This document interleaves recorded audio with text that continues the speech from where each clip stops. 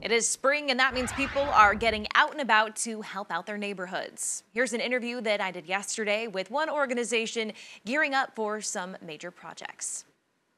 Calling all volunteers, the United Way of Greater Charlotte is gearing up for their Live United Day later on this month, where volunteers from all around the area will be leading neighborhood projects in and around the Queen City's corridors of opportunity. So joining me now, we have Laura Yates, the president and CEO of the United Way Greater Charlotte. Thanks so much for being here. Thanks for having me. Of course. All right, so what is Live United Day? Live United Day is an opportunity for all of our neighbors to come out and help those most in need in our community and some of our most challenged neighborhoods by working with the residents of those communities to do day-long volunteer projects. And what kind of projects are we talking about here? So it could be landscaping, neighborhood beautification, really whatever the neighborhood has decided that they need to focus on. Yeah, and the area that you're talking about, you've donated or you've raised $16 million or put towards that in the corridors of opportunity here in the Charlotte area. Why target those areas specifically?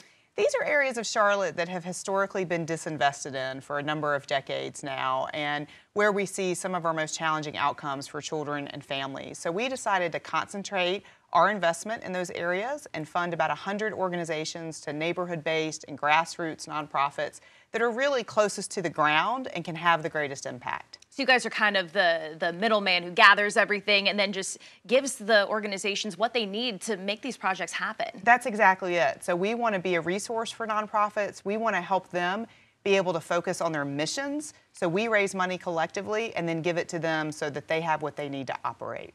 And when we talk about economic mobility, why is that something that you guys are focusing on right now instead of, any other kind of project that you could be working on? We had a study a few years ago that ranked Charlotte 50th out of 50 largest metropolitan cities in economic mobility. This means that if you're born poor in Charlotte, you're likely to stay poor your whole life. And we don't believe that a child's outcome should be dictated on the day that they're born or by the zip code to which they were born. So we're focusing on economic mobility and specifically these neighborhoods of higher need so that we can really try to change that trajectory and every child have the opportunity to thrive. And with the neighborhood projects, beautification or fixing sidewalks or repairing homes, how does that help with economic mobility for these families?